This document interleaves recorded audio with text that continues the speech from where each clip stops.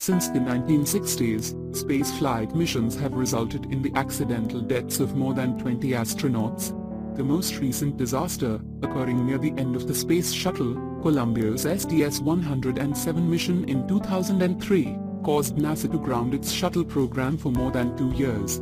Here, a list of the men and women who have lost their lives during spaceflight.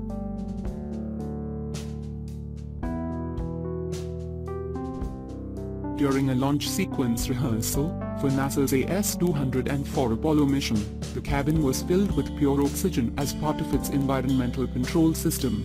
An electrical fault sparked a flash fire in the cabin. The fire spread quickly in the pure oxygen atmosphere, suffocating all 3 Apollo 1 crew members through smoke inhalation. The launch pad test site was renamed Apollo 1 in honor of the crew, and the accident led to major design and engineering modifications, as well as revisions to test planning operations and manufacturing procedures.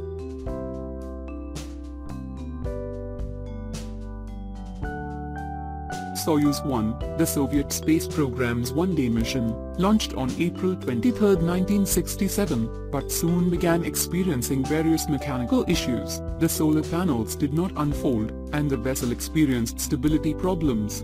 After the Soyuz module re-entered the atmosphere April 24, its parachute did not open properly, causing it to crash to Earth at almost full speed. Cosmonaut Vladimir Komarov died on impact.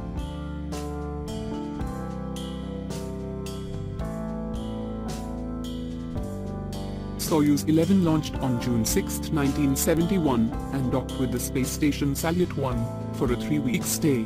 When the vehicle undocked, a valve on the Soyuz 11 accidentally opened, causing a pressure leak in the cabin. The 3 cosmonauts were killed as the capsule depressurized during preparations for atmospheric re-entry. On June 30th, the malfunctioning valve was discovered only when the module was opened by a recovery team.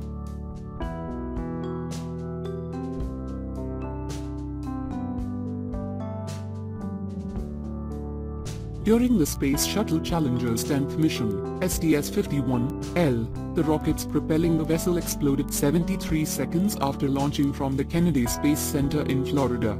All 7 crew members were killed.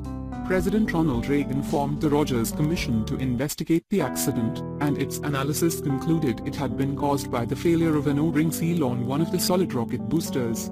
The Challenger disaster resulted in a 32-month hiatus for the shuttle program.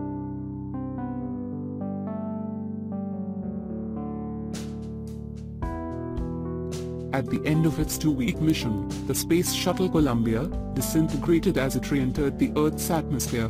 The accident was determined to have been caused by damage that had occurred during liftoff, when a chunk of insulating foam broke off from the external tank and hit the orbiter's left wing. The structural failure of the shuttle's leading wing ultimately resulted in the spacecraft breaking apart, killing the 7-person crew. All of the NASA Space Shuttle program's flight operations were delayed for 29 months following the disaster. For more such videos, please subscribe to our channel.